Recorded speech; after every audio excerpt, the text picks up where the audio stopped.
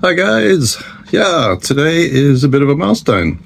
When I left home, Gosford, 22nd of May, so just over 2 months ago, my target was basically to get to the Whitsundays at least. And today I think I can say I've done that.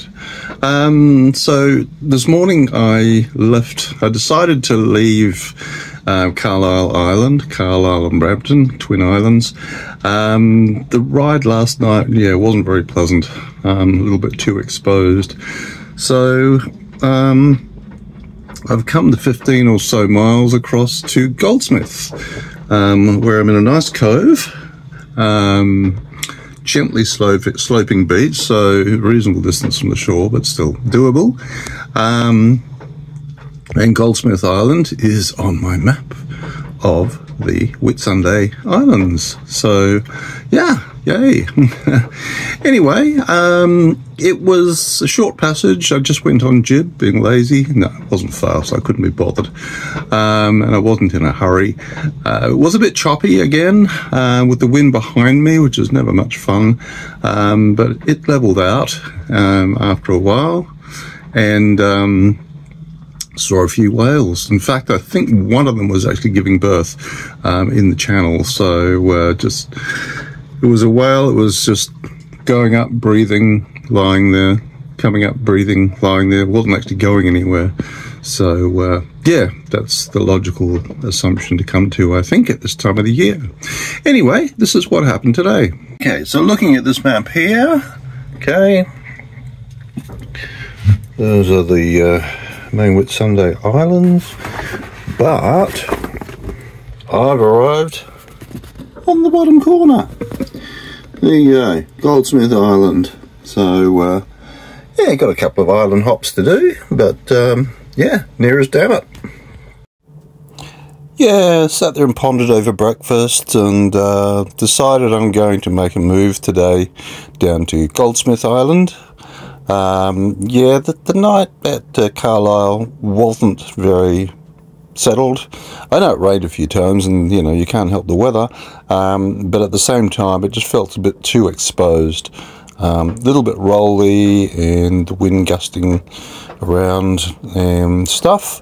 So I'm going to go and check out Goldsmith, which looks like it's got a nice little haven there, if you like. And see if I can get a bit of a night's sleep. Just going on the jib, taking it easy. A little bit choppy out here, but that's still left over from yesterday, I guess. Or maybe that's just how it always is, who knows. Anyway, let's just plod along and see what the day brings. There's Coffin Island just ahead there, and our destination. There's a group of islands there. There'll be a channel down the middle there somewhere. And this is Fingers and Thumbs, or Thumb and Fingers Islands. It looked a little bit like it when I was at Carlisle, but here, yeah, just looks like a bunch of rocks. So, yeah, it's still a bit rolly. You can see the jibs doing the old slap there and just trying to hold it steady. There we go. Yes. Not always easy to film and sail.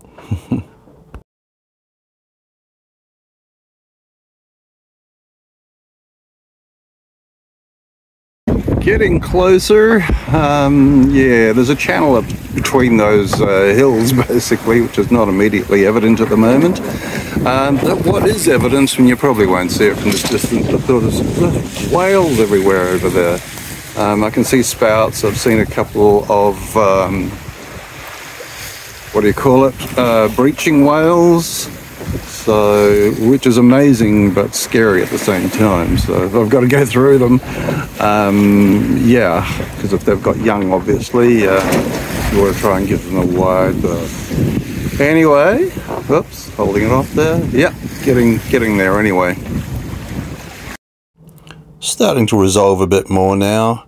There is a channel between those two hills, or islands obviously, but this is not the channel we're looking for. The channel that we're looking for is a little bit more over to the left there. It's not always hidden by the jib, but yeah, we'll be going straight down there. and then around to the left behind those hills, which will be Goldsmith Island. There's a few islands in the group here by the looks of things, but yeah, it's quite interesting to see it all come to life.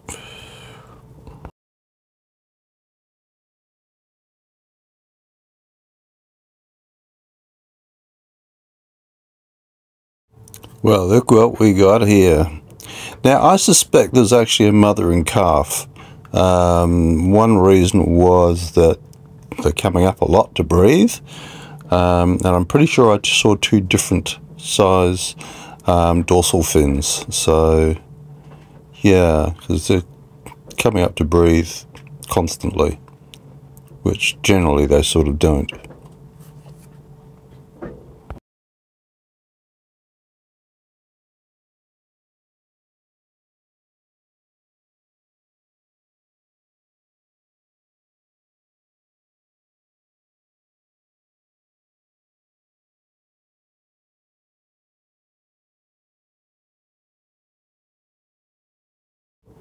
Okay, going in amongst the islands now. This is Goldsmith Island, Line Island, L-I-N-N-E, and then Goldsmith. We'll be going on the other side of Goldsmith, which is the leeward side and away from the swell and the wind to some extent, and several of the other islands.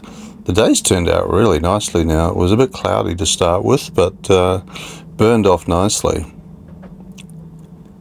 So the sea is also a little bit more well behaved now, not getting chucked about as much. Still, you can see, yeah, okay, I shouldn't have said that. But yeah, making reasonably good progress just on the jib, getting a fairly good speed, but when we hit that channel, it'll probably slow us down because no doubt the tide will be against us. And here's looking back at Brampton and Carlisle Islands where we came from. The one on the left is Carlisle. That's a decent hill on Carlisle, actually.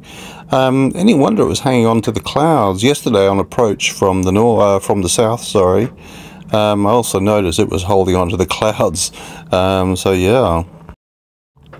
Going into the channel now between Line Island and Goldsmith. A little beach there. Yeah, so it's quite pretty here actually, as we're getting in right and close to the landing, getting a good look at what is there.